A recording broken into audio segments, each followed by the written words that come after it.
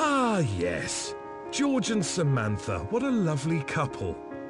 Love is in the stitches, some say. Being together is all they ever needed. But then, one day, a wind came from nowhere. Whoosh, whoosh. The strong gust swept Samantha off to an unknown place, away from George. She was gone. George was heartbroken. Crying for his beloved, he heard a voice from above. "The time has come to prove your love, George." "Who are you?" George asked. "Where's Samantha?" "This is the beginning of your story, George," the voice said. "You must find a way to complete it." Suddenly, George was sucked away.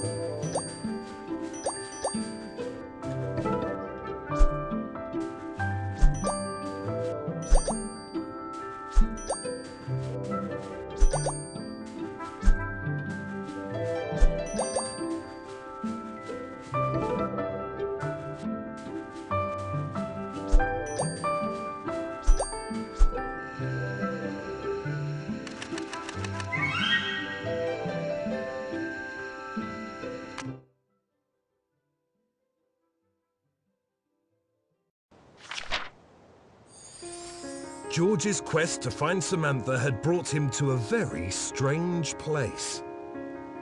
"Where am I? What's going on?" he asked aloud to no one, because no one else was there. George was alone. He quickly realized that his weight was important in this new place. That was surprising. Almost as surprising as the floating letters he saw. How is this possible? What are they doing here? He wondered.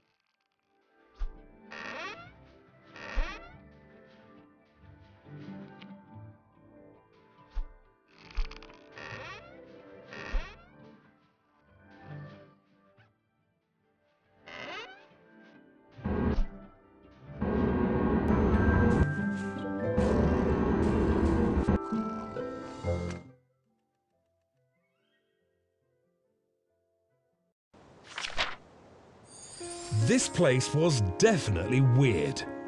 George noticed a tightly wound ball of blue thread hanging over his head.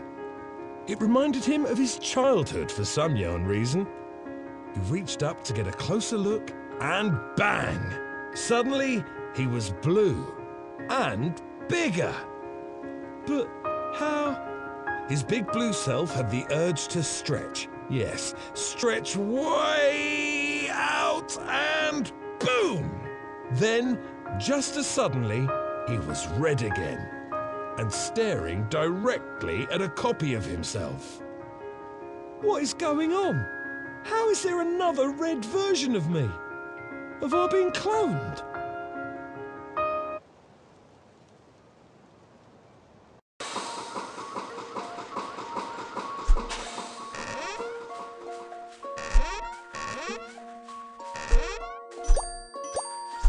George weighs as much as a small piece of cloth, about 100 grams.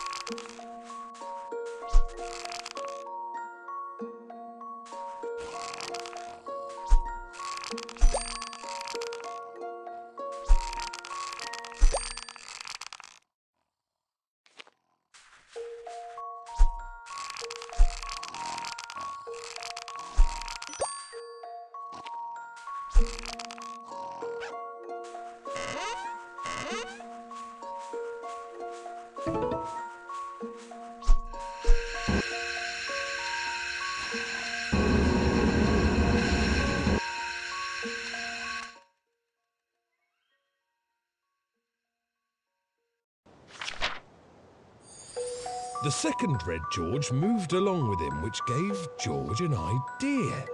Perhaps he could find a way to use this clone. If this is a clone, does that mean we're spun from the same genetic thread? George wondered. That would mean it is him, but also not, but well, also is, but it was a complicated matter.